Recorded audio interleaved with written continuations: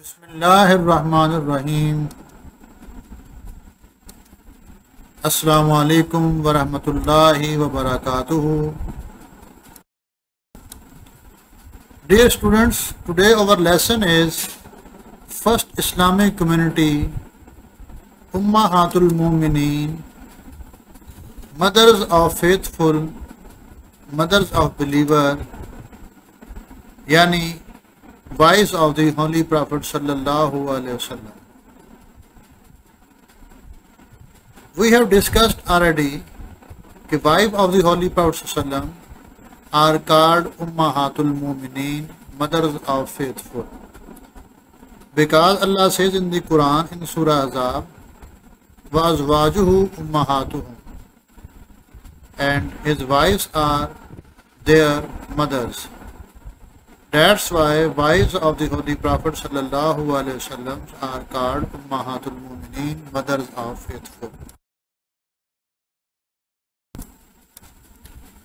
In the previous lesson, we already discussed the names of the mothers of faithful, wives of the Holy Prophet Sallam: Hazrat Khatija, Hazrat Sawdah, Hazrat Aisha, Hazrat Hafsa, Hazrat Zainab, Hazrat Salima, Hazrat Zainab bint Jahsh, Hazrat Juwairiya, Hazrat Habiba, Hazrat Safiya, Hazrat Maimuna, and Hazrat Rehana, and Hazrat Maria Qibtiya. In detail, we have already discussed Hazrat Khatija bint Khuwailid. Today we are going to discuss Hazrat Sawdah bint Zama, Hazrat Sawdah, daughter of Zama Raziyallahu Ta'ala Anha. First, look at the introduction of Hazrat Sawdah. She was the second wife of Holy Prophet Sallallahu Alaihi Wasallam. She was born 566 AD. Her father Zama bint Qais was from Banu Amir, a branch of Quraysh in Mecca. Her mother name was Ashams bint Qais, was from Najjar clan of Hazrat tribe in Medina.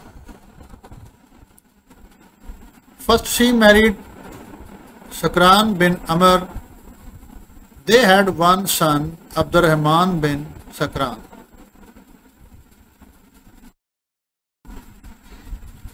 Acceptance of Islam. Hazrat Sawdah Raziyallahu Ta'ala Anha was among the early converts to Islam. Hazrat Sawdah and Sakran migrated to Abyssinia at the order of Hazrat Muhammad Sallallahu Alaihi Wasallam. They returned to Mecca, where Sakran died. Hazrat Sawdah did not have anyone to look after her.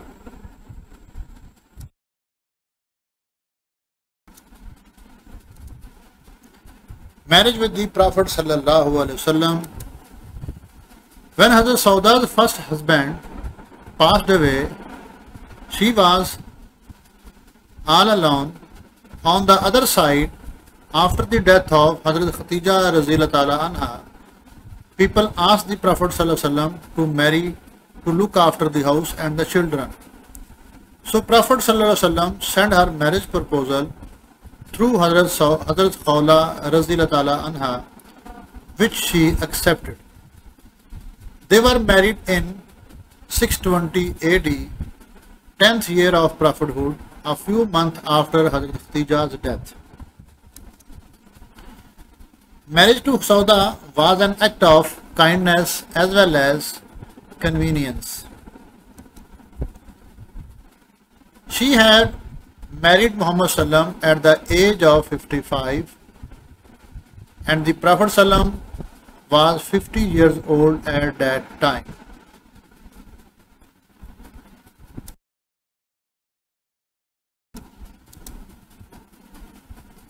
Services. She immediately looked over the care of his daughters, Kulthum, Hazrat Fatima. she started managing the affairs of the Prophet ﷺ's household as well.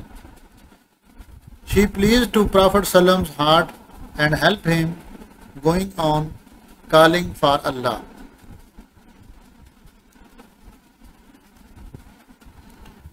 She migrated to Medina as Prophet ﷺ sent her with his children to Medina before he left Mecca. When Prophet ﷺ divided his time equally among his wives, Hazrat Sawdah gave her turn in the favor of Hazrat Aisha Razila Ta'ala Anha. She was humble, pious and simple lady and was very punctual about prayers. She wholeheartedly welcomed the new wives of the Holy Prophet Sallallahu Alaihi Wasallam. She narrated 5 ahadith. She died in 22 AH 644 AD in Medina in the Khilafat of Hazrat Umar Razila Ta'ala Anhu and buried in Jannatul Baqi.